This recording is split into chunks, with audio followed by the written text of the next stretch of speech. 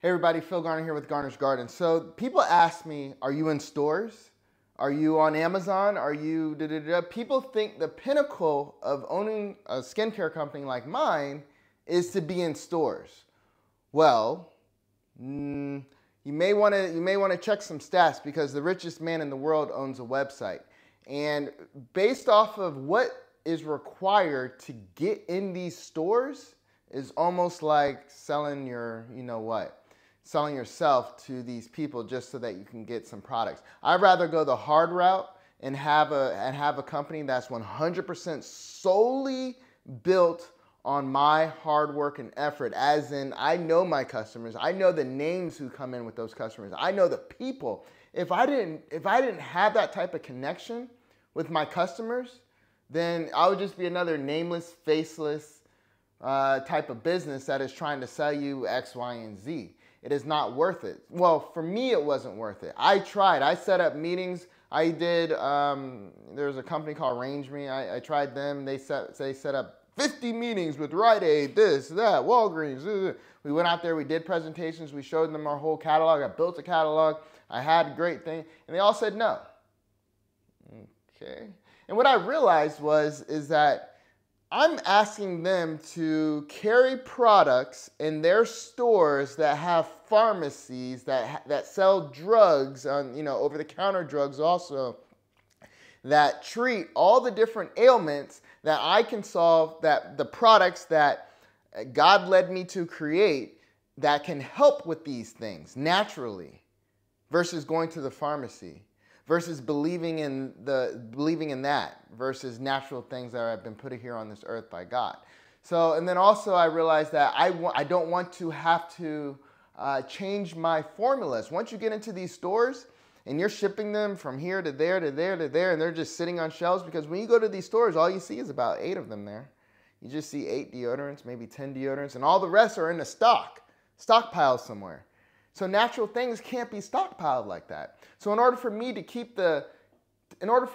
follow the mission that was given to me by God, which was to heal the world, then I can't put any type of emulsifiers in it. I can't put any type of, I can, but I don't want to. I just want it to be 100% natural and 100% clean. Because I haven't been able to find any product in any store that is 100% naturally clean, because it's impossible. That is the reason why they told me no. And then at that time, I had to make a decision. Am I going to doctor it up how they want me to doctor up? Am I going to lower my wholesale price all the way down to where I'm not even making money? Or am I going to try and do this online and develop my own community of people? Okay? So I chose to go that way, to do this on my own.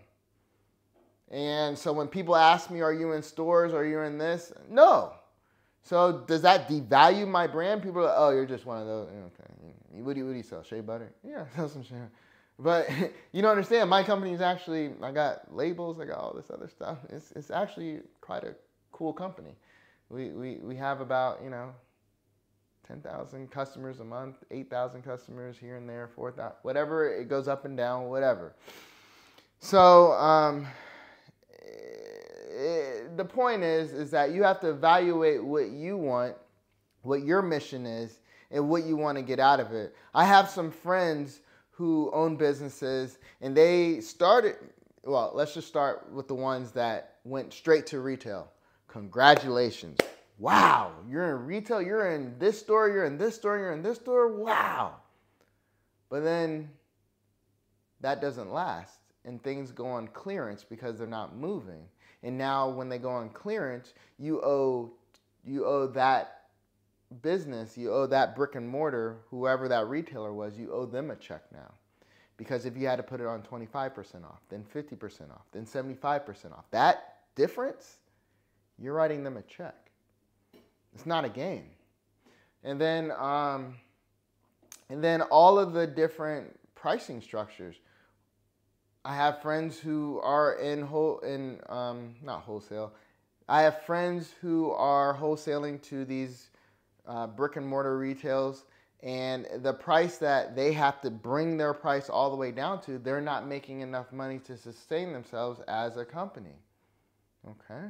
But I thought it's all about, okay, you're not making as much per, but at least you're getting out to tens of thousands of people. Well, guess what now you have to do? Now they're going to ask you, how much is your budget to advertise, to get people into, let's just say Target, to get people into Target? What is your budget to get people into my store? 10,000. That's not enough. You're going to need to at least spend $50,000 to $100,000 a year to get people into your store. So so that money that you're using to advertise, all of those flyers you put up on Instagram, on your social media, all those advertising that you do, you could have been sending them to your Shopify store or to whatever store, your online store, and having the customers come directly to you. But instead, you're using the same amount of effort to tell people to go shop over there where I have to give up 70% of my income in order for you to go shop there, and they're the middleman, because for whatever reason, I'm not telling you to come to my website and buy from me directly where I can keep 100% minus 3% transaction fee, whatever that is. Well, 95% of that income. So I'd rather build it slowly, and then it's going to take off like that, because then word of mouth is going to occur, than to have to dump a whole money into developing and following their rules and doing what they tell me to do, changing my 100% natural ingredients because they don't want that in those products. They want it to be stabilized. They want shelf life. They want all this stuff to where it's no longer 100% completely natural, because guess what? They have that pharmacy in the back that they still need to sell these people medicine when they get sick and deadly, because they are putting all that crap into their body, and then people are also putting all that crap onto their skin that they are selling too, and they want your products to become crap also. Okay? We got to keep this pharmaceutical section going. We can't have good stuff like this in it, and they told us no. I had everything. I had the packaging, I had the barcodes, I had the warnings, I had this, I had that, I let them try it. They're like, whoa, this is a great product. Nah, we're good. All right, cool. So you just helped me create a business that will last for generations now, that I'm not dependent on anybody else other than my customer base that I can communicate with directly. I can't communicate to my Amazon. I can't communicate to my TikTok customers. I can't communicate to my Target customers or to my Walmart customers or to my whoever customers. I can't sustain that over generations unless I get lucky, like a company like Shea Moisture or like somebody else. I don't know, the other companies that, you look at their ingredients and now they're kind of questionable. So yes, you have those onesies and twosies that make it. And those people, they sell, and then their company is now, are the same people who have been giving people asbestos. Johnson & Johnson, Procter & Gamble, and all those other stuff. They're the same people who own these companies now. So slowly but surely, the efficacy of that product is going to keep going down like this. Maybe, maybe not. Who cares? I don't care. All I'm telling you is the reason why I didn't go retail, because I have to communicate with my customers. I wanted to build a generational type company that if my son or if my daughter or if a cousin or somebody wants to take it over, then they can take it over. You build your money machine based on what you want it to be. What do you want to accomplish in the long run? Do you want to play these cat and mouse games with these retailers? Do you want to bow down to somebody other than God and give your soul to them? Okay, I'll change my ingredients. Oh, okay. I don't want to change my ingredients. I wanted to keep it 100% natural. Well, you got to do it. Oh, okay, I'll change it. I'll put this one ingredient in. It's still natural, right? Okay, you got to play these games. So I'm not playing any games. I'm playing my own games. And I'm playing the games based off of the direction that the Holy Spirit takes me in. So, and I'm very serious about that. So you have to make a decision whether or not you want to go retail or whether you want to go online. I have friends who've been in retail and who are now trying to transition over to online. That is very hard. That is difficult because the things that your mind has been wired to do for retail sales is not the same thing that needs to occur in online sales. You now have to be the salesperson. You now need to understand social media. You should have already had a social media following before you tried to switch over from retail over to online. Now you're starting from zero, where companies like mine have been around for over a decade.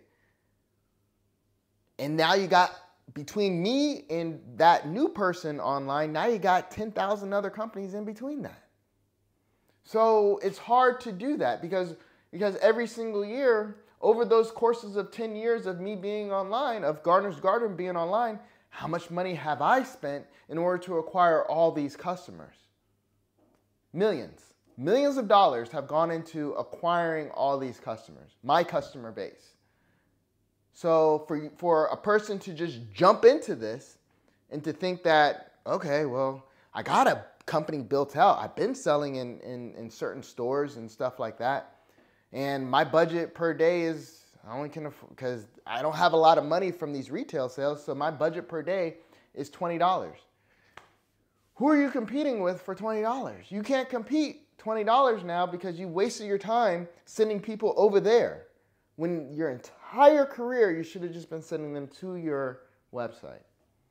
So that's just food for thought, and looking at it from a reverse engineering standpoint and taking hindsight is 2020. You're hearing it now so that you can make your decision whether or not you want to be that online retailer where everything is on your shoulders, where from start to finish, or whether you have a 3PL in the middle, whether you have a co-packer. Co-packers and 3PLs, 3PLs are third-party logistics companies where you have this body butter that comes in. Now I send it to the 3PL. That 3PL now, when an order comes in, they ship it for you.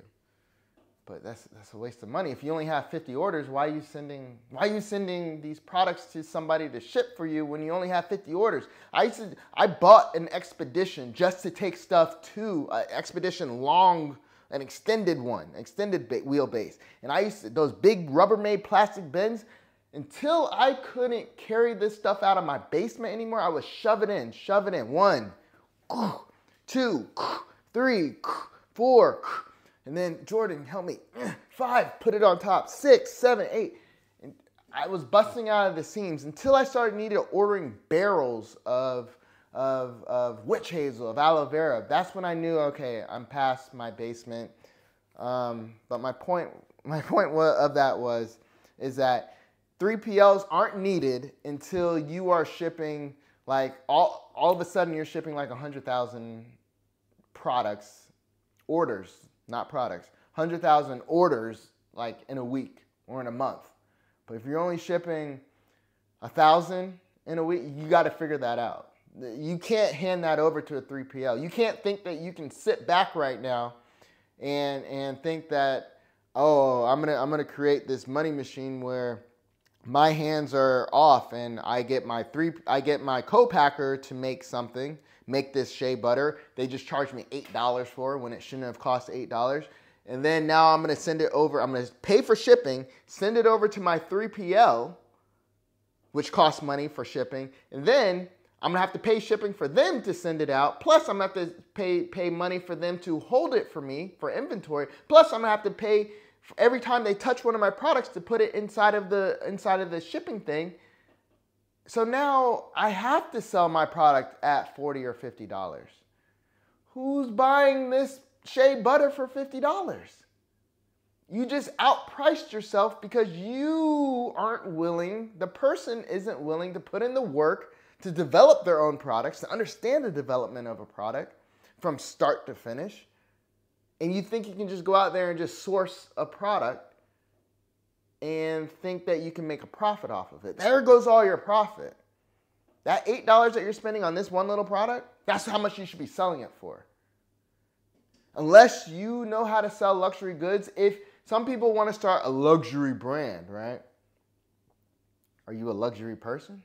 Do you know that type of lifestyle? Do you know how to talk? You can't, like, you might be good at, can you go from selling, could you be a Ford person? Nothing wrong with that. Ford, Honda, I have a Ford. Can you be a Ford person and then all of a sudden next day start selling Lamborghinis to a Lamborghini type of customer? Maybe you can. Maybe you have the charisma. But do you have the knowledge of how these people think and how these people work? So I go where I am at. I am middle class, so I'm selling to who I know, who I can talk to. And sure, you may have some upper class people, make sure you have some lower class. But at the end of the day, my goal, my target are people like me. I sell to people like me because that's who I can relate to. All right, so don't think that you can try and start a luxury brand selling something for $80. Maybe you can because it actually does get rid of wrinkles and all this other stuff. I'm not going to downplay what your product claims that it can do. However, can your customer base, the people who will listen to you, will they pay $80 for it? It's all about the people who are listening to you and how you present yourself to those people, okay? Because your product, it can't be worth $80, but who's buying it? Who has $80 nowadays? So you got to make the products. You got to package them. You got to ship them. You can't depend on outside people to do this work for you. Whew, I forgot what the title of this video was, so I'm just going to end it there. If you guys have any questions, let me know. Contact@garnersgarden.com.